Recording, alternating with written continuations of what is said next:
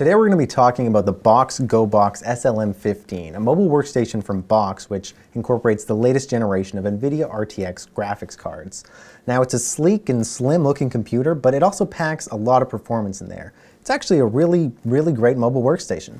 Now we won't be going into all the details in this video. We've written a full comprehensive review which you can check out on engineering.com, but this video is just going to give you a brief overview of our initial thoughts and impressions on the GoBOXX SLM15.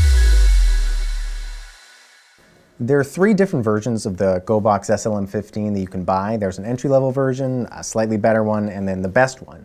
Now we have the entry-level version here, and it's got an Intel Core i7 processor with 6 cores, and the NVIDIA Quadro RTX 3000 graphics card. So already in the entry level, you've got pretty high specs. Now all three versions have 32 gigabytes of RAM. You can't go any higher, you can't go any lower. Now that's a lot of RAM, but some users may prefer more, especially for certain types of workloads. But it's a good solid amount. The entry-level version also has 512 gigabytes of storage.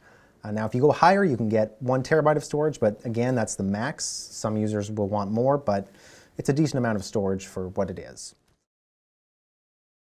So with the Core i7 and Quadro RTX 3000 in the GoBOXX SLM15, you would expect it to perform quite well in graphical applications and processor-intensive tasks.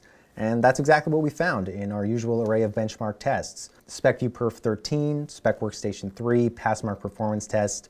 The GoBOXX SLM15 got pretty much the top scores we've seen in all those benchmarks.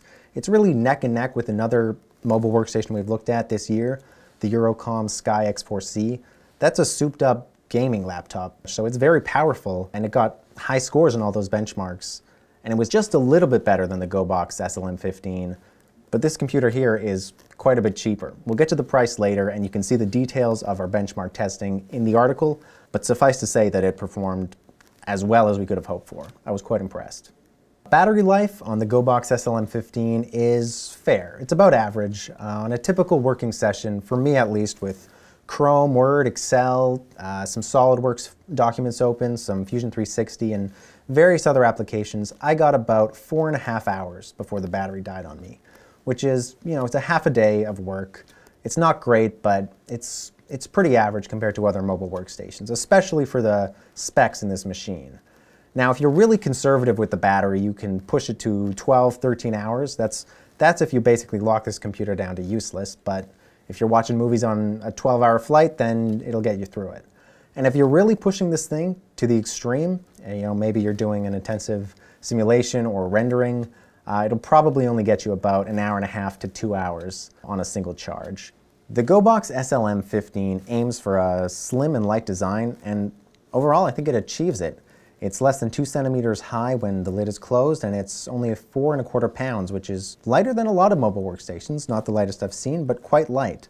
I think the design also looks really nice. It's this sleek black metal finish. The keyboard and trackpad have this gold highlight around the edge, which really makes it pop. There's an array of input-output ports, pretty much everything you need. Check the article for the full specs, but it's well equipped. The keyboard and trackpad themselves are great.